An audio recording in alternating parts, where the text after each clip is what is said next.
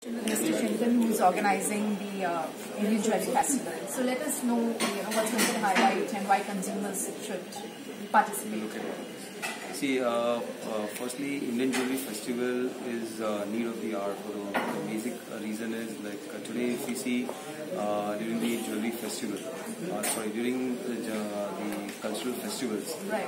We've been seeing that more and more the millennials or the young generation are looking towards the gadgets and such kind of product line which that fascinates more to buy during this festival season. Sure. And why? And they are not wrong in that particular part. We see that a lot of the online marketplaces and the gadget companies which has got really deep pockets, and they have got we hear somebody is investing 2,000 crore in marketing budgets and 600 crore marketing budgets.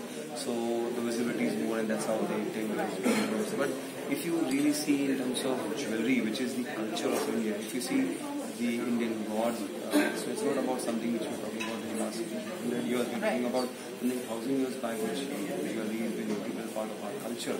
And it's passed on like a legacy. It's kind of a legacy what the Indian culture brings into us. And not only in talking in terms of the culture or just trying to give a larger perspective to it, but I would say it brings a sense of security to our thing. See, Indians have always been known across the world when there's a bad phase of economic situations across the world. India is the only country where they always stayed out of it because the security is what the important part of it. And that's where jewelry plays a very, very important part. Just recently, a couple of days back, I was browsing through WhatsApp, which came on me. In 1970, if I had 1 kg gold, I could buy 800. Then later on, I could buy 1 kg of gold. In 1990, I could buy a Toyota Innova.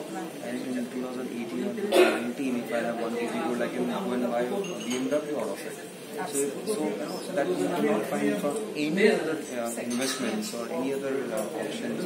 This is the kind of multifold of appreciation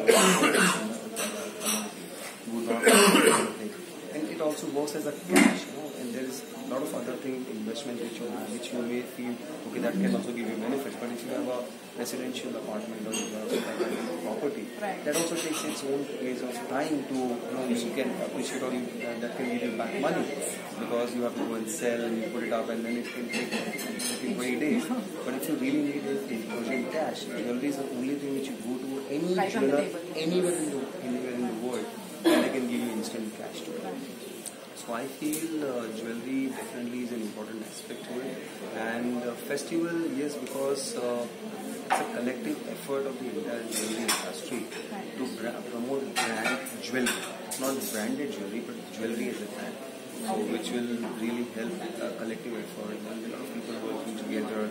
So obviously a collective effort always helps around, and so there will be a lot of promotion we'll be doing, we'll be coding, we'll be newspaper ads. So it will help to reach out to the consumers and to understand that yes, it's a good thing to do. Boost the morale of the customer, and again remind them that yes, jewelry is one thing which will definitely help you out in the back. And it will always be there. It will always be there. As हम लोग कहते हैं हीरा है सदा के लिए, so jewelry is सदा के लिए. Sure, and I can see Riddhi Siddhi के साथ.